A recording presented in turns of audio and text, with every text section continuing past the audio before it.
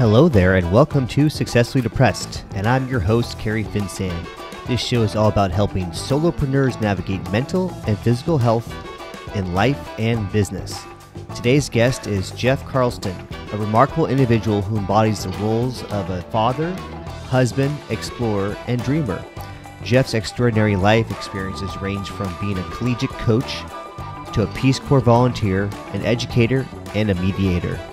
Throughout his journey, Geoff has had the privilege of working closely with diverse groups of people, including gangs, professional athletes, CEOs, Buddhist monks, and individuals grappling with depression.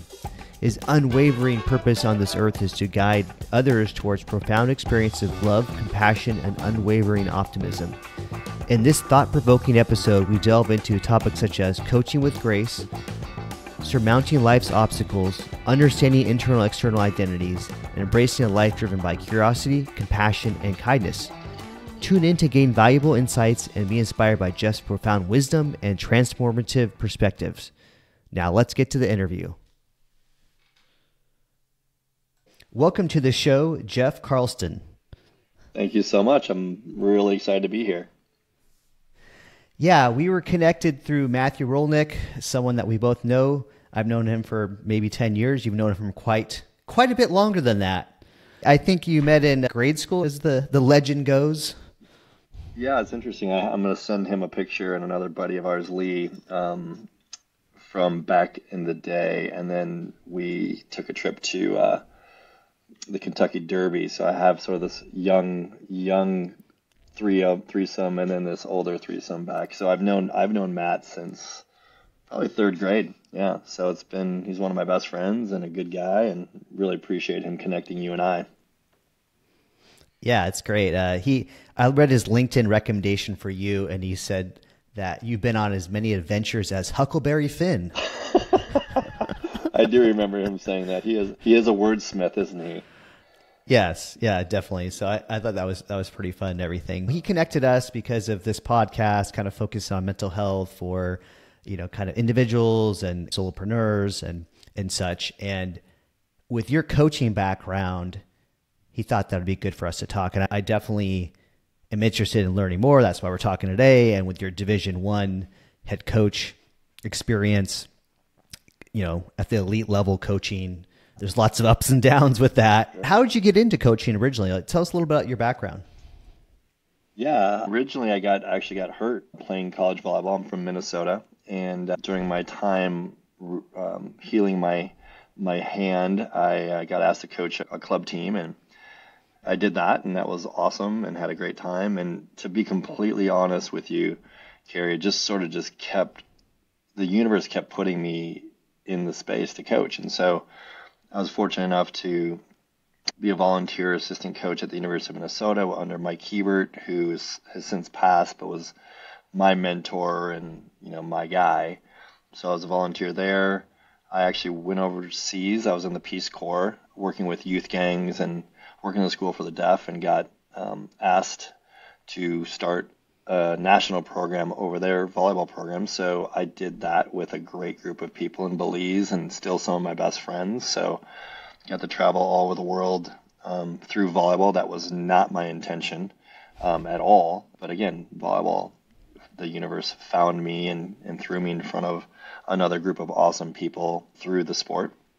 Came back and got asked to coach at a small Division II school called Concordia University St. Paul. They were 0-22 their first year in the Division II ranks, and I said I can't do worse than that. So I took that job and was making $18,000, was intramural director, and was having a blast.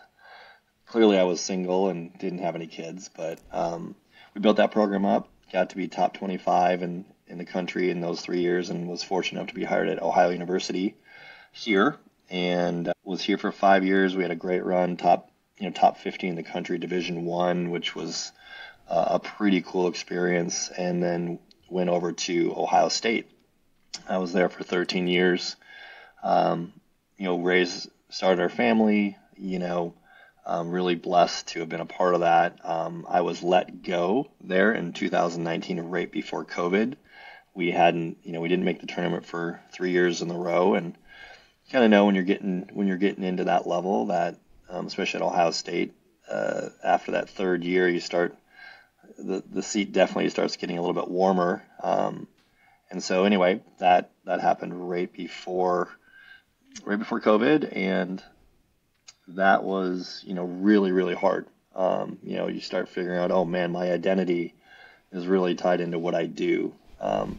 And the reality was I'd been coaching from a place of fear, and not love and not authenticity for quite a while, because I just felt that pressure, a lot. And it wasn't so much the pressure, it was just, man, what have you done for me lately? And it's a great league, and I didn't really handle that as well as I would have liked to have in some ways. So in the end, I always joke that, I don't know if I would have broken up, but when we broke up, me meaning Ohio State and myself, I was like, yeah, that's probably a good thing. So COVID hit, and went over to Colorado and homeschooled my three boys, which meant a lot of skiing, an amazing year considering it was COVID, and then start up a business, Epic Journey Leadership, which has been awesome, and we'll talk some of that, I'm sure. And then Ohio University reached out to me, and my family and I decided to come back here, and I've been here for about 18 months. So it's been quite the journey, but I would say the universe has just kept saying you need to be coaching volleyball. So love it. It's really cool to be able to impact young people, and it brings a lot of our variety. I'm a little bit ADD, I think, and I like that. So you never know quite what the day is going to bring, but I've been really fortunate to be able to do this for a profession for so long. Yeah, I mean, to have the experience, especially coaching for a D1 program and for a big university, I can only imagine how stressful that would be. As a fan watching sports, you're always like, you're just you're the couch expert, and oh yeah, this coach doesn't know what they're doing, or this player doesn't know what they're doing yet. They're like, they're actually on the professional level, and you're just sitting on your couch, eating some food or something. Yeah, there's definitely some of that. A lot of people think they can do your job better than you, but that's kind of the cool thing. You're just out in the public, and your success and or failure is literally on a scoreboard for everyone to see and judge. So, and that's, that just comes with the territory. I didn't really mind that, to be honest with you, but you paint a good picture. Yeah, I read an article that you actually wrote for, I believe, volleyballmag.com, so it's volleyball magazine, I'm assuming, in November of 2020.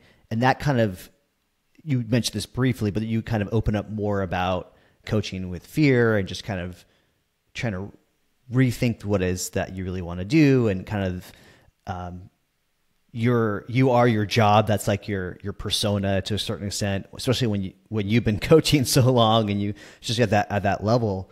So I thought it'd be interesting for you to kind of dive into that a little bit deeper, about kind of what you learned from that, any takeaways, and how you've leveraged that to create this Epic Journey company and continue to coach volleyball. Yeah, sure. I appreciate you bringing that up. The article was cathartic in a lot of ways. It was called Grace in Coaching. I was really, really humbled by how many people reached out, from the beauty of the internet and social media is boundaries don't matter. So I had people from all over the world reach out, that had connected with that article. And essentially it was,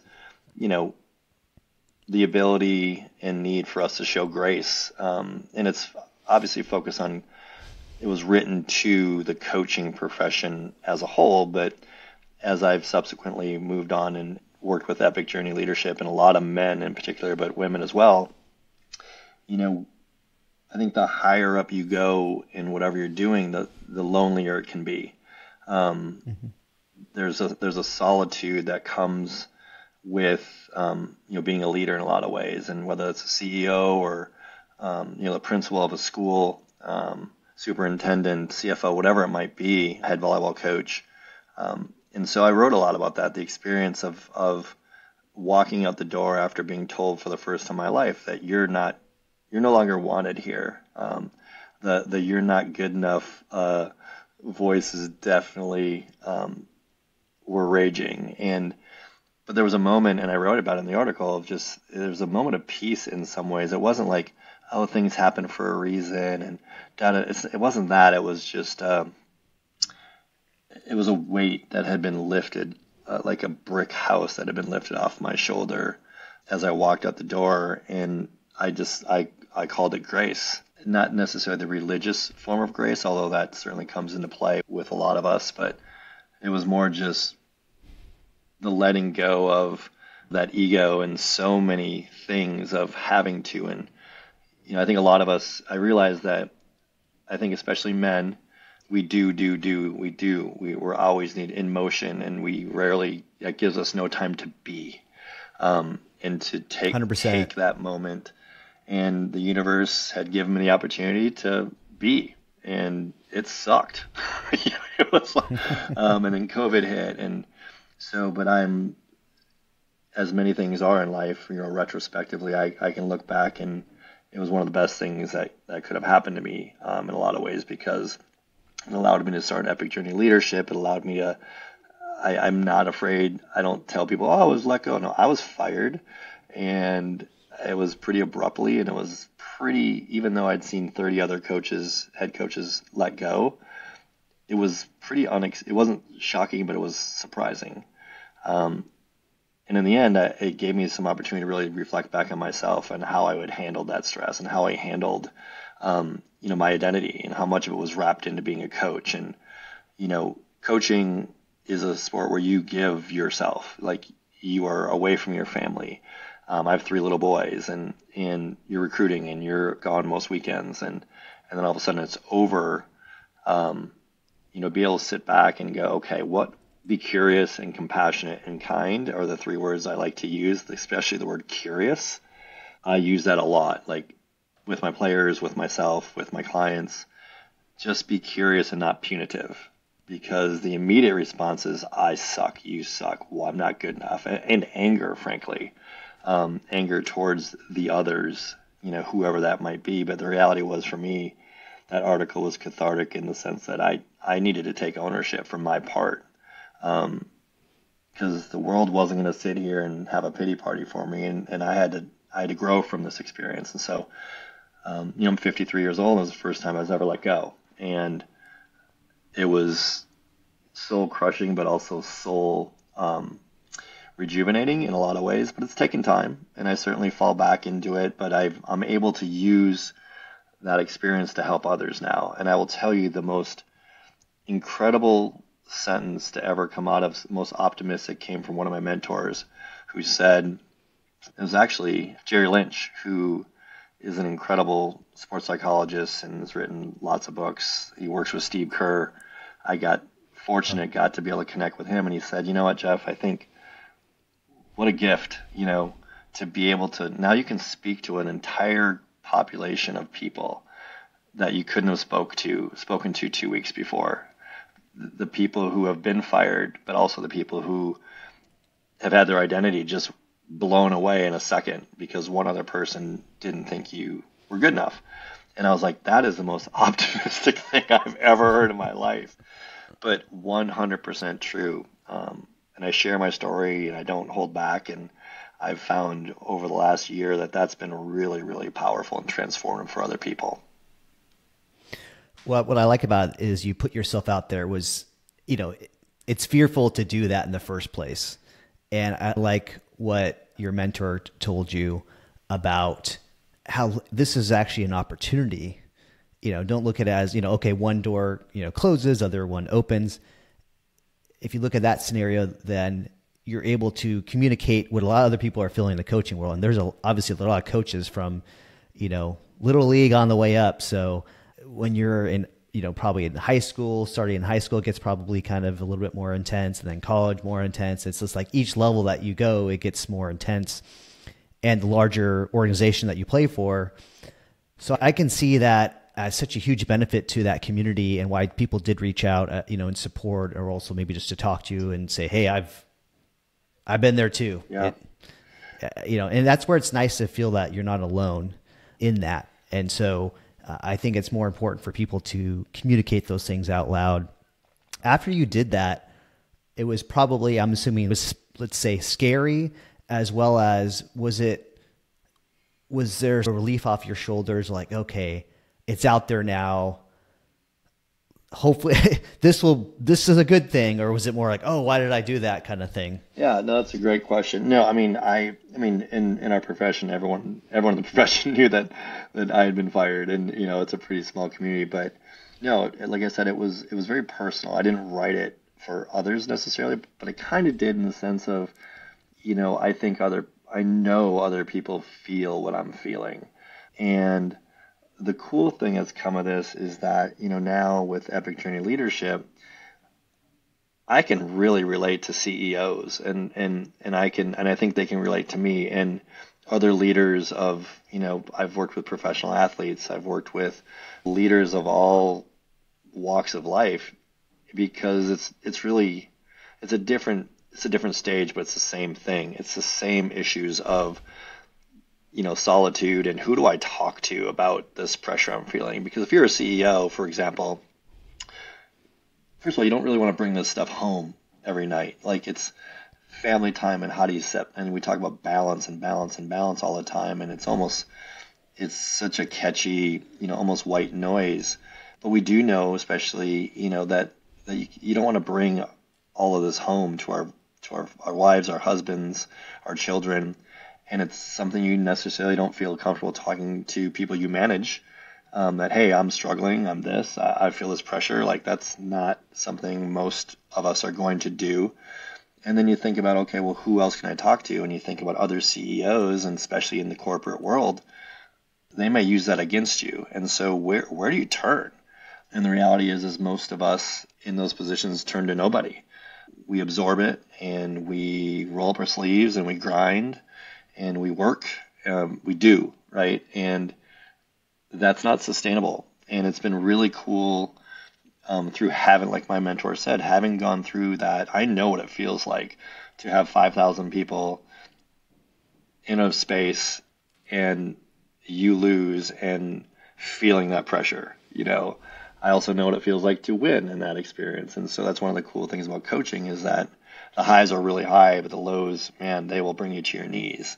But my ability to use that story and connect with, CEOs and organizations, and helping them develop culture, but also helping the leaders, because you always want to start up top, because that's where the pain is. That's where the person who's probably got the most on their plate and is most alone.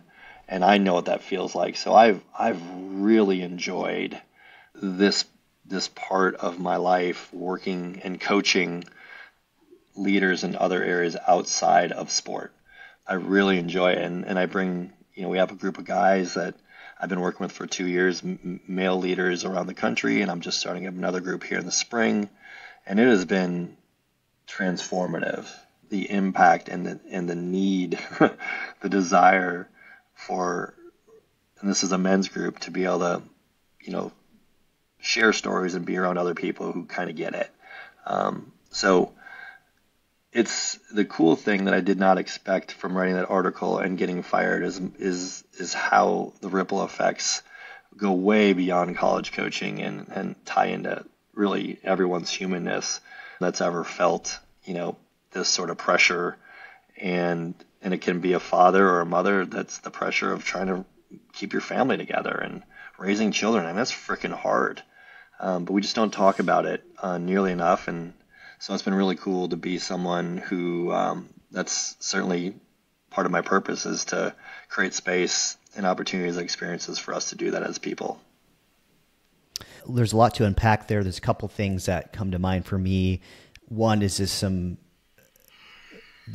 it relates to me when I had a small startup, mm-hmm. and, I talked to my wife about a lot of things, and way too much, really, because I didn't really know, who to talk to, and I talked to friends and everything. But when you're in that headspace, you don't really know who to talk to, and people around you don't typically know what are going through, unless they're maybe someone who has had a company or, so similar, like your peers.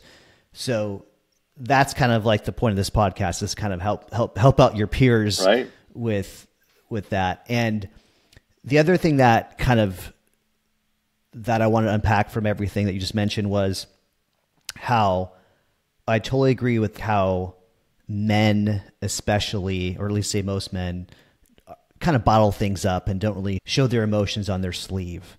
And so for you to have this program to kind of get men together and kind of talk about things and share those experiences. And so, okay, well, I'm going to share this experience. And then after I hear something from this other person, then that other person down the line maybe really feels comfortable with sharing something that they've never shared to anyone else before. So I think that's really important to show that you can be vulnerable as a man, that we all have emotions, and bottling them up is the worst thing to do. And that's what a lot of us do instead of letting them out. Tell me about kind of with this upcoming class that you have, or is it retreat? Is that how you? That's a group. It's an 8-week group. Yeah, I'll talk more. I can talk more about that. Yeah, I'm kind of interested in kind of, if someone wanted to sign up for this, what does that look like? And, if that'd be great. Yeah, my company is called Epic Journey Leadership, and I started a group. It was called Epic Dudes. Actually, is called Epic Dudes. It's been going on for 2 years, and it's a group of men, and it's been really powerful. And I've given them multiple opportunities to say, "Hey, I want to make sure this is still useful." And I mean, these are very successful men in their own rights, and they've continued to want to do this. So I decided to, and it's sacred space. I mean, I think the word vulnerability is almost like fingernails down a chalkboard for men, because it's such a bit of a catchphrase. And so what I talk about is this: like, we get together and we'll talk about, hey, what are some things that fill you up? What are some things? We'll talk about, some triggers, things. What do we do when we're feeling pressure? Ultimately, once that door is open, and you can call it vulnerability if you want. It's just frankly guys sharing stories. I mean, we're just being authentically talking about like the challenges of being a parent and being a CEO. Like, how often do we talk about that, right? And it becomes very, very informally authentic. And the power that comes from this, I find, is super simple. It's just, wow, I thought I was the only one going through this, because the irony of all of this is that I've talked to hundreds of men now about these things, and just part of them, some have been this course and some haven't. But there is a universal truth that this is important. Getting together, because we for the most part feel like we are alone. We feel like no one's going to understand, and we don't have a lot of role models in our past to say that that's kind of BS. And once you get a group of guys together and we create a sacred space, and I started off, I'll start off by sharing my story, and then, someone else will say, okay, well, yeah, talk about their relationship with their son or something they went through that was hard, and all of a sudden now you got it going, and it's fun, because it's not so much, it's not therapy, but it's therapeutic, right? I have my background I have my MSW, my master's in social work, but that's not what this is. It really is me bringing people and creating a space for leaders of all walks of life, and we will talk about, how do we level up? And there's always an action plan, like, okay, what are we doing? I'll partner up two guys from the group, and you guys are going to talk about, how you were raised and how what are some good things that you've taken from your experience being raised in your family, and what are some things that maybe aren't serving you well that you want to break? You want to break that pattern. For example, myself, I was raised in a place that was very like, I just didn't enjoy being home a lot, and it was very never quite sure what was going to happen with my dad. He was never abusive. It was very intense. Didn't deal with his issues that he's had growing up. And as a part of that, every time I got out of the house, I just wanted to leave. And now that's where the Huckleberry Finn adventures come in, it sounds like. Oh boy. Well, I think that's more of my traveling, but essentially, it's a group. I work with one-on-one with CEOs, and I work with small groups of men, and we just, I help them, here's where you are, and I can help be the Sherpa or the bridge to help them lean in through sharing and experiencing and giving them some ideas and direction, getting them maybe a little bit unstuck so they can, flourish, whether it's physical or it's mental, emotional, or it's just within business. I think I've seen some incredible results with simply getting people to lean in and talk about kind of what's really going on, and some maybe not so easy stuff to talk about, that once the doors opened, really you start seeing some positive changes. Yeah, I mean, for me, it's easier for me to give someone advice than obviously to take that advice for myself. And my counselor, talks about that. It's like, what would you tell yourself? Like, what would you tell yourself as a kid, or what would you tell yourself as a friend, and maybe record that and play it back, and and so it becomes a little bit more powerful, because when if you're in your head all the time, then it's really hard to fully process things, and you kind of get that rumination. You're stuck on that hamster wheel, right? And I think what's nice about coaching, and I see a counselor, and seeing a coach and having a counselor together, they're two different things, but it can be very beneficial. I've had the privilege of interviewing an ADHD coach, a trauma-based coach, and I always thought about coaching more as for when you're in sports, you have a coach. But then I was thinking about it, and as I interviewed these people, that, wow, actually it makes a lot of sense to have that coach, or that leader, that mentor, to kind of help guide you along the way. Just, get out of your head and like, yeah, that makes perfect sense. This thing that you're suggesting as a mentor, and then you have someone to follow up with every so often about something. Right. I think you just need that little push sometimes, and just that other voice to kind of help you, get on track. And I can tell from obviously your long career as a coach that you learn how to deal with so many different situations. And as a coach, especially of college students, that takes a whole nother element. So you're kind of maybe in some ways a father figure to some of these kids, and you kind of really, they're growing up. It's it's an emotional time of their life. They're maturing as people, becoming adults. So can you kind of dive into, when you've coached students over the time, some of the things that you as a coach have done and kind of learned along the process of, this is what's really helpful in mentoring these young youth of America? Yeah. No, I hear you. Well, I think, you can't take social media out of the equation anymore. And so what happens is, in a nutshell, and this frankly happens with CEOs and it happens with adults, but I think when you tie your identity and who you are into things you don't have control over, your external, things, you're unanchored in the ocean, so to speak. So, for example, a lot of our players come in and they've never had a B, so their identity is, I'm an A student, and then they get a B in biology, which is no joke, right? They get a B, and all of a sudden, I've had they struggle with it because they're no longer an A student because they got a B. That's very real. And you also have identity of all the players that come in and play at a Division I level like we are, we're likely the best players on their team. They've never sat. They've always been the stud, if you will. And then they come, and there's 18 of those now in our gym, and they may not start right away, or they may have a sprained ankle, or they have to grind through the identity of not being a starter, right? And so this can tie this into relationships of, I'm so-and-so's boyfriend or so-and-so's girlfriend, and then all of a sudden you're not. And, so I think one of the things that I've noticed, and social media, by the way, just throws gasoline on this fire of, I'm not good enough, I need to be this, I have to do this. And it really is tied into identity of,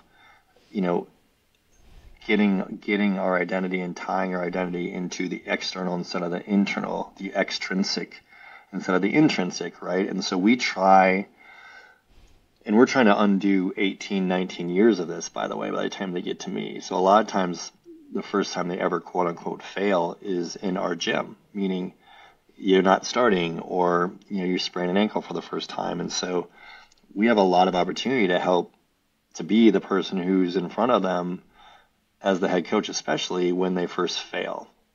And I love that, frankly. And so we do a lot of journaling, we do mindfulness work, we do meditation at the beginning and ending of a lot of our practices.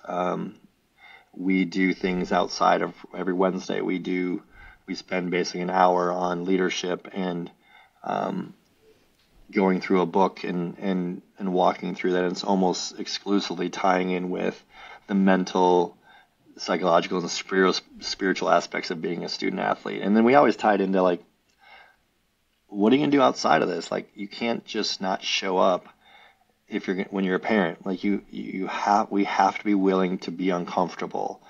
And that's hard. that is a hard sell, right? And so I think I enjoy coaching. I decided to come back to coaching because I love that part of it. And I love being in a place like this where I feel like we're not so far removed from our student athletes that we can do that. And we do a lot of coffee and do stuff outside of the gym, outside of my office, and talk about life. And so, yeah, I think a lot of it is just tied into this identity that is reinforced through social media, that, one, I'm not okay, I'm not good enough at XYZ, I'm not pretty enough, I'm not tall enough, I'm not fast enough, I don't do this, I don't wear the right clothes, I don't da da da da da da. And Yeah. That's what the young people are getting. That's all they know, right? Is being blasted by how many likes they have and Insta this and Insta that. And so, without sounding like a huge old person, I think that we take that into place, but then we work on, okay, let's slow things down. Let's talk about anchoring identity into, our spirituality, or who, being a good friend, or being a great teammate, or being resilient, being an artist, these things that we actually have control over. So much of their lives and our lives are necessarily not in our control. And COVID showed this, to the world. Like, man, if we didn't know that life was impermanent before, we certainly do now. And so that's the fun part. That's where the good stuff is. But that getting uncomfortable for our student athletes is where we try to base all of our learning. And then obviously the game of volleyball is a game of errors in a lot of ways. So navigating a relationship with failure. So, and this, frankly, it's the same thing. It's the same conversation, just a little different language and different stage when you're talking to a CEO or an organization. So it's integrative. I love it. That makes a lot of sense. I'm kind of thinking right now in my head about how much your student athletes must gain just as a person by the time they go through your program. Sports, or learning about competition and working as a team, but then the kind of the Zen aspect, the let's say Phil Jackson Zen moment, if you will, yeah, where you're bringing in the journaling, you're bringing in, kind of being the moment. That's awesome. I think probably a lot of your students, kind of what I've read from your website and some other information, that they've really appreciated that, and then they've gone on to do great big things, and they still reach out to you and have this connection because you kind of mentor them through their younger self, and then kind of growing into this kind of adult. Right. And so that's also got to be very fulfilling for you. Yeah, it's great. That's my favorite part. When I just had a player reach out to me last week that wants to get back and play professionally, and she's been off for years and is getting married. And another one I got to meet who's having her second child and going through all that. And it's been, it is the cool part. And I think, hopefully, you're not going to connect with everyone. And I think any good coach, feels that. He feels that pain. It's one of the hard parts of our job is sometimes when you just can't quite make that connection with someone. But I do think, the stuff we're talking about and the players coming back and talking to you and leaning in and sharing their stories and spending time with their children and all that. I've been doing it long enough to know that to be able to do that, thankfully. But yeah, it's really rewarding. It's the best part of the job. The other thing I want to ask you was, as you mentioned earlier, you're as a coach, it takes a lot out of you, physically, mentally. It's a drain, and then you have a family with 3 young boys, so that's that's a lot too. So how do you find time for yourself, your internal self, through meditation, exercise, whatever it is? What do you do to kind of stay grounded? Yeah, that's a great question. And I would say I did not do a great job of this 5, 6, 7 years ago. And it's a work in progress, right? I think for me, and this is through, frankly, being let go and getting fired, and having that time through COVID. I've had the time to take a deep breath and slow down the film, so to speak. And for me, I really look at energy. Like I think about, okay, where do I want to put my energy, and what's sacred to me, right? And I think most of us, and certainly most men, the me time always is last. We just don't look at taking care of ourselves as sacred. And that's something that we're trying to change. It doesn't have to be this or this. It's got to be a this and this. So for me, obviously my marriage is sacred. My 3 boys are sacred. And then I want to spend time one-on-one with all 3 of them, because it's crazy. I think they all 3 came from the same place, because they're completely different animals, right? So I want to spend, that's sacred to me, to spend time with them, but also one-on-one time. Epic Journey Leadership is something that I'm really passionate about, and helping people and CEOs and other leaders navigate these rough waters and coming out the other end better for it. And certainly college coaching, pouring myself into our student athletes.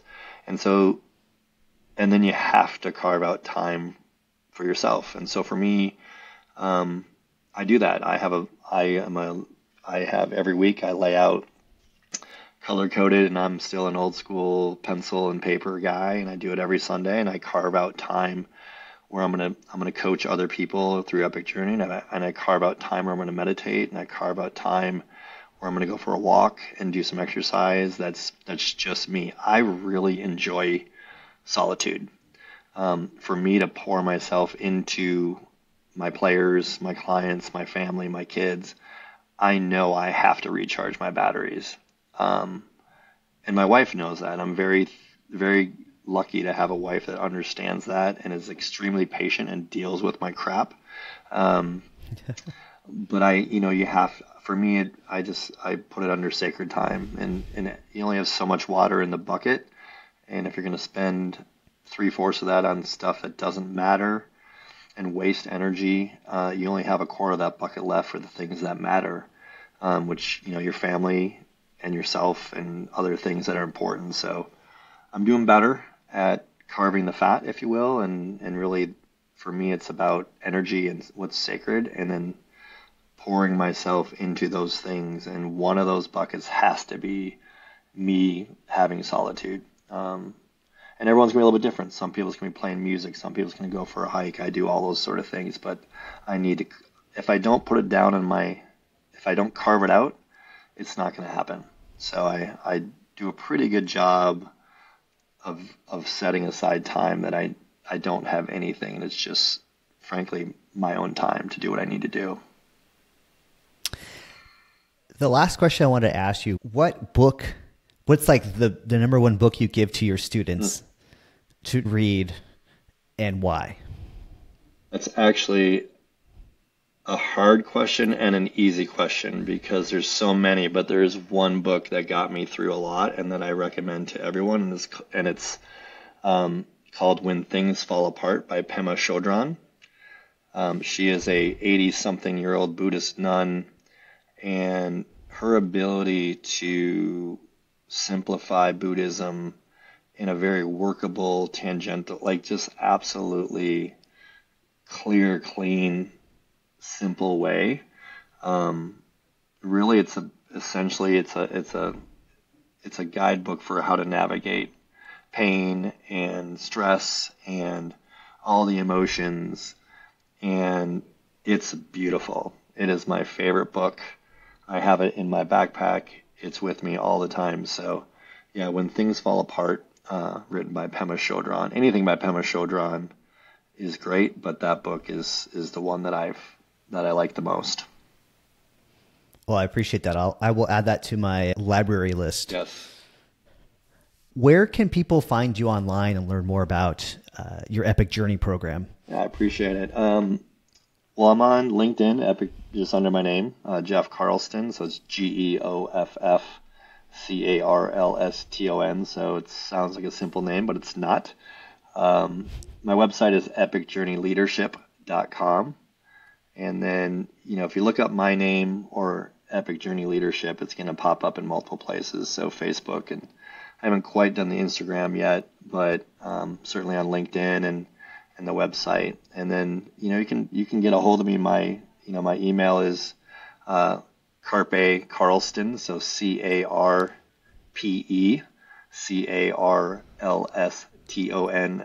@gmail.com. That's a shout out to Carpe Diem, right? So seize the day. Yep. Yeah, seize the day. So I love to have these conversations. Culture and organizations, working with CEOs, helping people navigate. We all get stuck.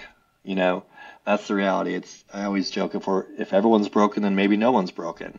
If we just don't talk about it, right? So we all feel like we're broken. We got this, we got that. And even if we think we got our stuff together, the reality is none of us do.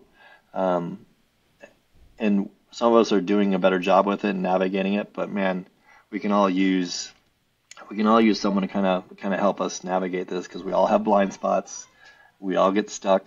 We all have things caves that we really haven't explored. And so that's the good stuff. So I love doing that with my college students, and I really have enjoyed doing it with some older people that are maybe in that leadership position and feeling a little bit alone and trying to navigate what their next mountain is. So I appreciate your time, by the way, for have me come out here and talk about this stuff. It's important. Yeah, this is awesome. I have many more questions, but I'm going to respect your time. I always end the show with, remember, you're not alone in life or business. Love it.